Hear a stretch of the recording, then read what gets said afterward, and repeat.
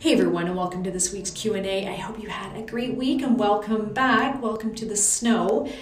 Here we are already. Wanted to do a quick little video today about the top GTA markets. So as you heard hopefully last week if you watched the show, we talked about how much the market has increased, particularly in detached homes, and we've seen a nice increase across the board. In fact, 88% of the neighborhoods in the GTA saw an increase in detached home prices last month. So thought I would bring you an interesting little video about what the top neighborhoods were in terms of increases, so that will give you a good idea of whether or not you want to avoid them or try to purchase in those. The first one is E1. That is the lower east end of the city, Riverdale, Leslieville, in and around there, where we saw a 15.2% increase in detached home prices last month, and it brought the average price to $1.378 million.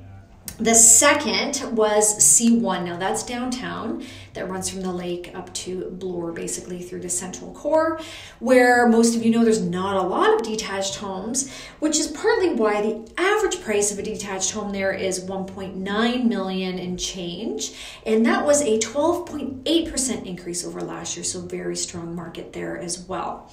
And then of course C11, and this is nice because C11, which is Leaside and around Thorncliffe, they've had some slower months over the last year or two, but this time they had a great showing. They were third in terms of overall increase, and that is an increase of 11.2% this month, and that brought the average price of a home in that neighborhood at almost $2.2 million.